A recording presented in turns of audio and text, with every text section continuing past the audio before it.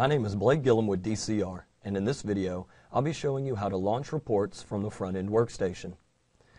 Begin by entering your Manager login by going to Manager menu and then clicking Manager Login. Enter your login access and then click on the Reports button. The Select a Report window will open. Choose the type of report you desire. In this case, we'll go to a store report. Then click on the Next button to set the parameters, or click on the Go button to produce the selected report with default parameters. Then the Select the Destination window will open. Decide whether you want this report to appear on the screen, the receipt printer, or the report printer, and then press Go. And now the report will appear on your screen or print out from your printer. Repeat these steps for all the reports you wish to produce, and then log out from the terminal.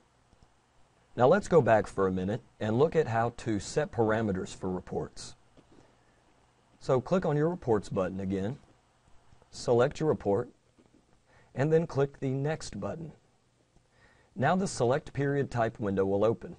Decide whether you want this store report to have data from a day, a week, month, year, period, or fiscal. Let's say we'd like one for the week. So click Week, and then click Go. Select your destination, and this time we'll choose Receipt Printer, and click Go.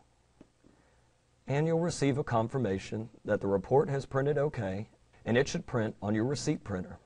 Well, this covers accessing reports from your point of sale screen. For more information, please visit us at www.dcrpos.com, and I'll see you in the next lesson.